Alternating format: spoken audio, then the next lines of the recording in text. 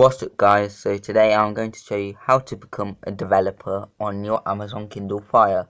So this entitles you to more options for your Kindle Fire, and I will show you how to do that. So you're going to go into device options and you're going to go all the way to the bottom, serial number.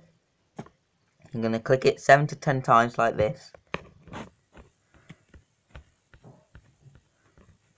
And then there should be something that will pop up underneath like that, developer options there.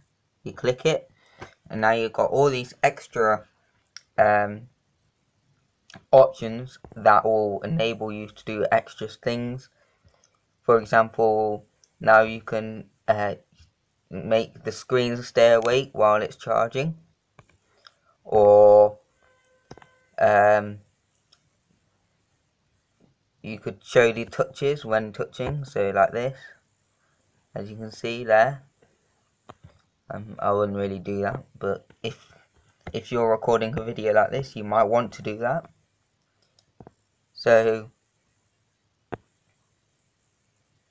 yeah, hope you enjoyed the video, and be sure to like this video, subscribe to my channel for more, and yeah, peace.